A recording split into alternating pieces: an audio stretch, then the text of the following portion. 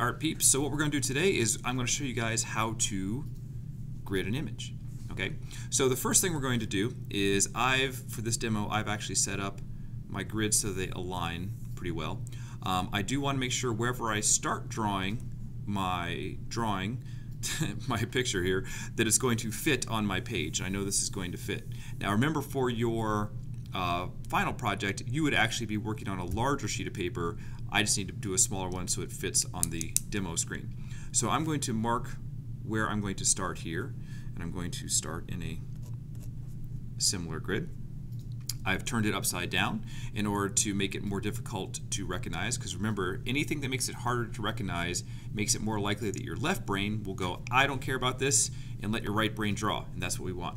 I'm also going to use a blocking tool, and I've just cut out this corner of this paper here. So I'm going to block off almost everything. And you can see that instead of having this huge complex drawing, or to have a whole bunch of squares, which will drive some of you crazy, because some people, your brain just wants to see all the information. It doesn't want to break it down into pieces, and the squares make it confusing. So block it off. Now, it's not confusing. All I have to do is draw this one line. This line's way less intimidating. So the number one thing we want to do is we want to mark where these lines cross the edge of the square or cross the edge of the grid before we draw them. This is key. Okay? So what I'm going to do, there's my halfway point in my grid. It's about half of that. So we'll come over here.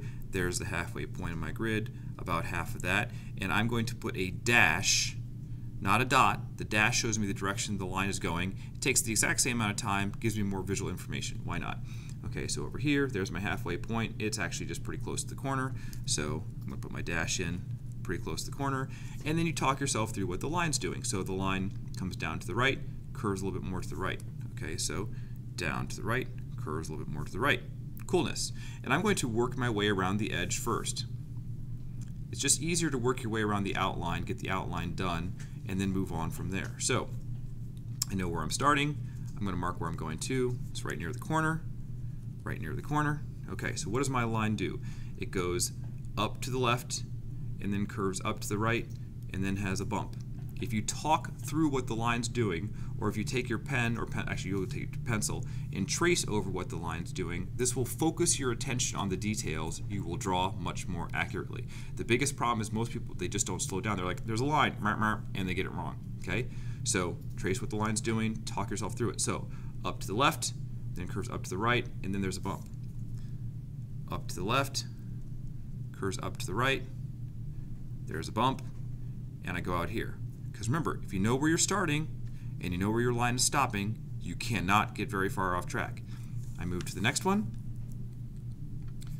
and I just keep going. I mark where my line crosses the side. This one's pretty easy, just up with a slight bump. Go to the next one.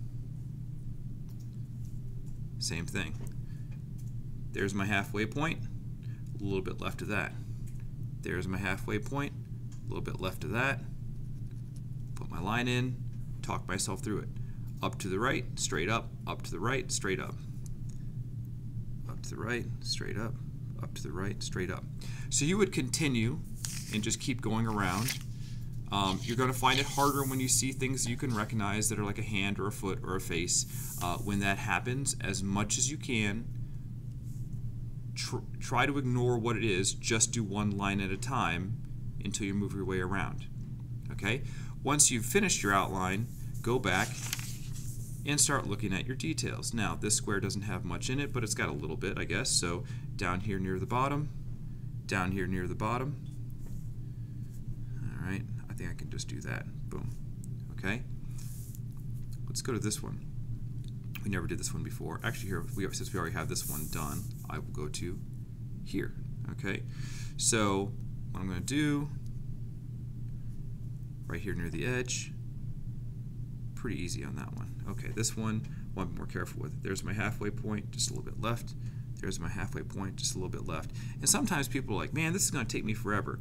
Will it take you a little bit longer? Yes, it'll take you a little bit longer, but you know what? You're going to draw it way more accurately, and you're going to get it right the first time. Now here's the other thing you can do.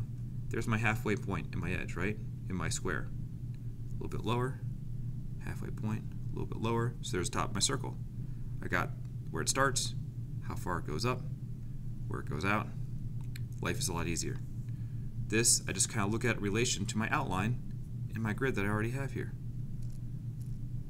There we go. And we just keep going. Okay, so there you go. Use your blocker, turn stuff upside down, mark where your lines cross the edges of your grid before you draw anything. That is the most important thing that you can do. All right, go for it.